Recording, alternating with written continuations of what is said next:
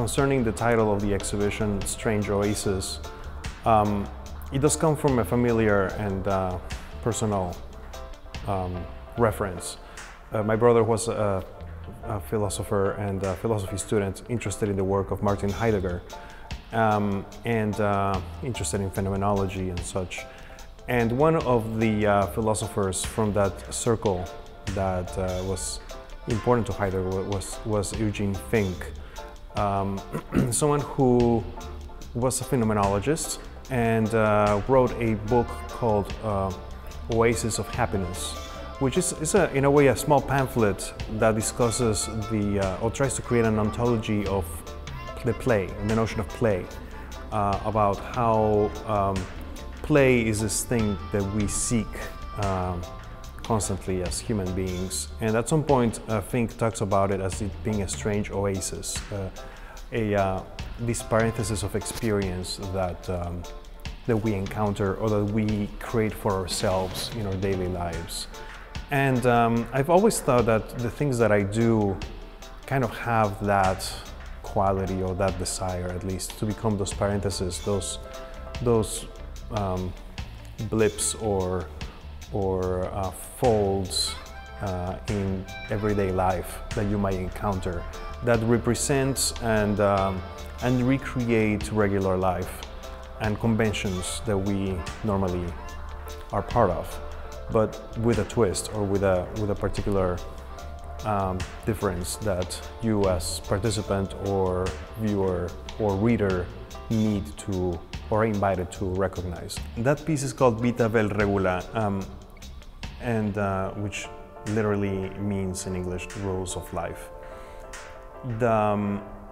I usually am associated with what people say or call socially engaged art or social practice, which is, I would define as a way of making art that is really about focusing on the process itself. The experience itself is the work. It's really like the intersubjective experience that really becomes the work instead of like the actual final piece that theoretically is hung on a wall, you know? In this case, this thing is both. It's both an artwork that is hanging on a wall, and it's also this experience that is gone through collectively. Last year, in 2013, 2 years ago, 2013, I invited 50 people to be part of this project. 25 of them were very close friends and family of mine, all of them younger than me and likely to survive me. And the other 25 were complete strangers that I met that same day at a gallery in Milano, where we exhibited the first time this piece. The project consisted in them participating in a game that will last for the course of their entire lives.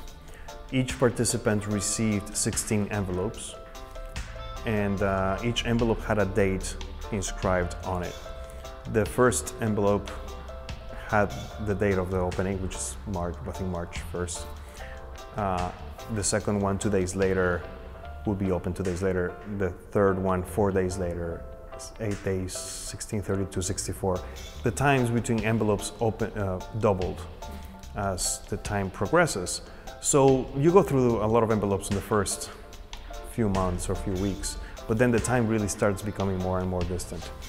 And the second to the last envelope, which is to be opened in 2053, will probably be my last envelope. And my daughter, who was 3 years old when we started this process, she will be 88 years old on the day of the last envelope, which is in 2097, which is in November 2097. There's also an envelope to be read in the definitely certain event of my death, you know? It's a social contract that we undertake as individuals to fulfill a certain function, you know, over the course of our entire lives. And it's also, to me, a reflection or I don't know, maybe a commentary on the role that art plays in a museum. you know, I am a museum educator and I spend a lot of time in galleries, and I often think about artworks that have been sitting there for a century.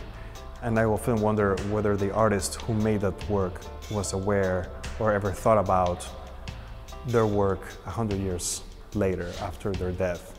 It's almost like creating a little performance piece that is very slow and very low key, and then it will have that final concluding moment.